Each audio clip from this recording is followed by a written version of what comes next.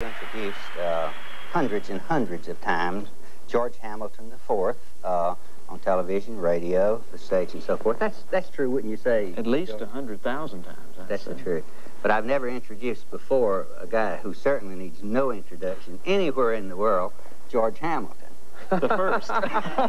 George Hamilton. You know, I'm not really George Hamilton. What a joy to have you with us. I'm not really George Hamilton I. I'm actually George Hamilton II, and my son is George Hamilton III.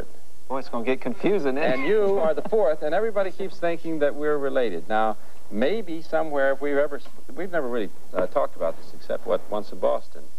And I don't know whether we are related as cousins or not, but I know more about him, and he must know more about me, because we've had to defend each other for years. I'm sure he had to defend himself against his wife for some of the things I did. She thought I was going out with Linda Bird Johnson on the slide. Oh, well, boy. I've got to tell you, mine wasn't so bad. I was always having to, they'd always say to me, why don't you just get up and sing a little bit of Rose and the Baby Ruth or Abilene?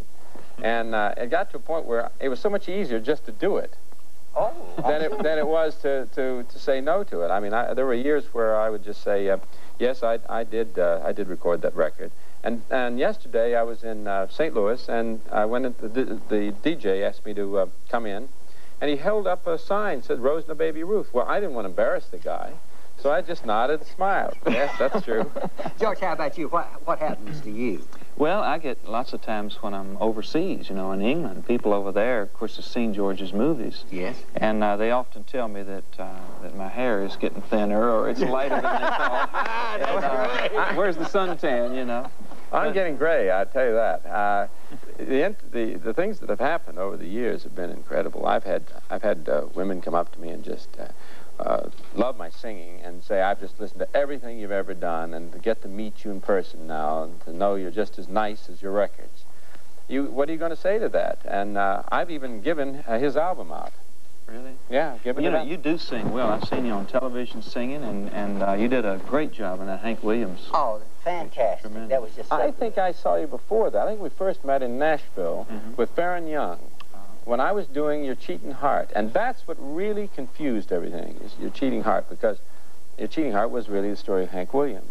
Has anybody got a guitar? If somebody produced a guitar, would George Hamilton the I knew you'd suck me. second? I can't sing. But if we sang if we all three sang. Well, you mean if you sing, if I hummed and you sang? If we sang a chorus. While he picks. How about well, that? that's good. Grin and pick. I'd rather grin and bear it.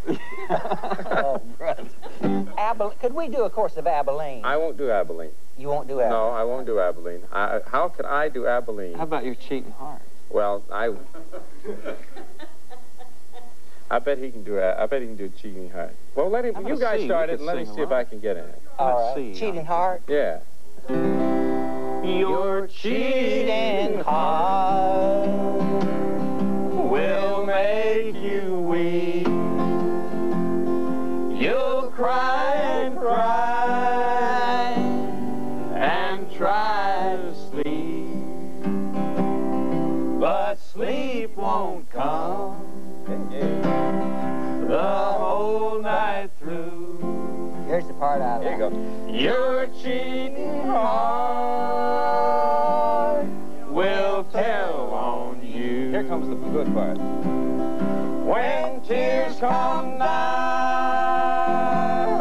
like falling rain, you'll toss around